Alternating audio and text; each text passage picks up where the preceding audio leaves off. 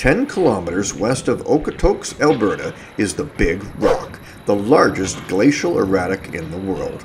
Once you've seen this erratic, no other erratics compare. It's huge, or as they call it around here, the Big Rock.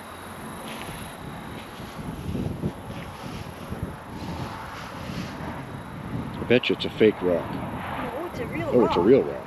Cache is there. Oh, but there is a cache there. Aha!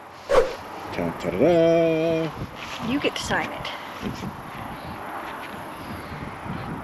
An earth cache, a virtual, and a traditional cache to boot.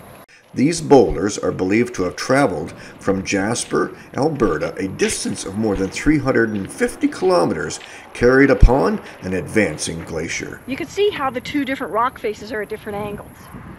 Oh, yeah. That's probably why they separated. Yeah, I can see that. This enormous quartzite block weighs about 16,500 tons.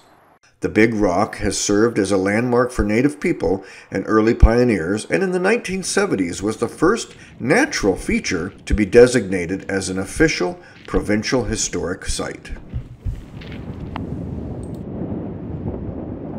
Holy doodle! They're huge rocks. Yeah, and some really big geocaches in Calgary. Keep watching, there's more caches to be found. Where will geocaching Take you.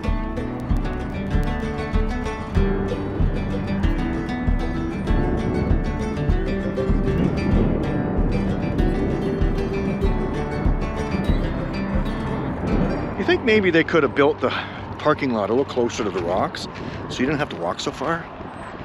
Well, well, well.